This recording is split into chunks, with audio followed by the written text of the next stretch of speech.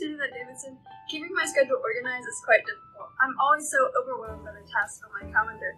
And our solution to that is a mobile goal completion app, Plannarly. Hi, my name's Heidi Dakin, and my favorite feature of our app is our unique and amazing graphics. These attract an audience of student-aged individuals.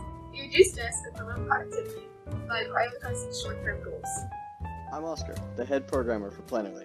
While designing Plannarly, I used MIT App Inventor, which is a block coding platform. Today I'll walk you through the design and functionality of our app and explain how each item is made.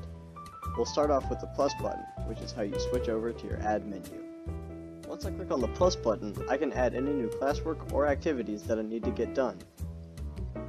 Say I need to do algebra homework, clean my room, and finish an essay draft that I'm working on. Once I've got those in there, I can pick a time that they need to be done. These selectors let you pick any time of day that you could possibly need to finish an activity. But what if there isn't enough? I can always click the plus button and add another thing, like sending some notes. I can pick a time for that too. Now that I've got 4 activities, I might not need all of them. Maybe I've already finished my algebra homework. I can just click this check mark here and it will be deleted. Once I head back to the home page, Plannarly will create a clean to-do list for you to check off. And once your due times are reached, Plannarly will send a notification telling you that you need to get finished. Now that I've covered everything Plannarly can do, let's head over and check out the code. So now I'm in MIT and I've got open our home page code. It's got 2 simple sections. The first section is the exit button. The second section is the initialize section, which brings up the to-do list and shows you everything you need to get done. So now I'll switch over to our add menu. So now I'm in the add menu and I'm just going to run through all of the things real quickly so we cover everything.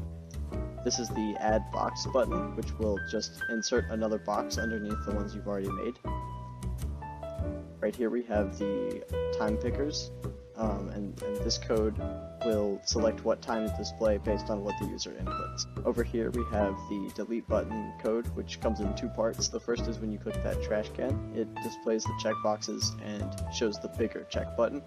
Over here we have the bigger check buttons code, which determines how many things you need to delete and adjusts the variables and everything to align with that.